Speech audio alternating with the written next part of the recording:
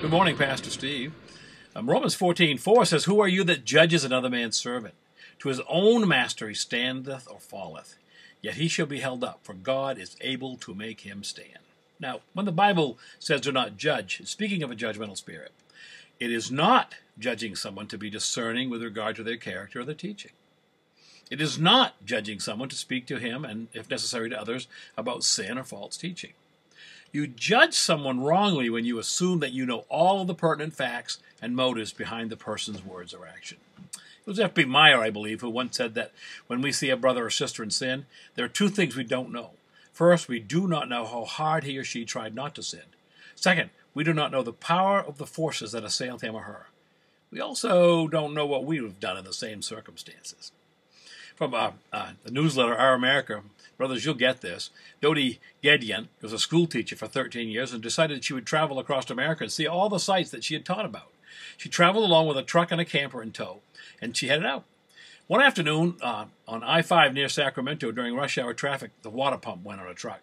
She was tired and discouraged, exasperated, scared, and alone. And in spite of the traffic jam that she caused, nobody seemed to even want to stop and help.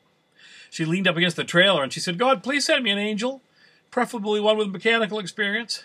Within 4 minutes, no kidding, a huge Harley drove up, ridden by this enormous guy with long black hair and a beard and tattoos all over his bod. With a great air of confidence, he jumped off and without even looking at her, went to work on the truck. Within a few minutes, he flagged down a larger truck, attached a tow chain to the frame of the disabled Chevy, and whisked the whole 56-foot rig off the freeway onto a side street, where he calmly continued to work on the water pump.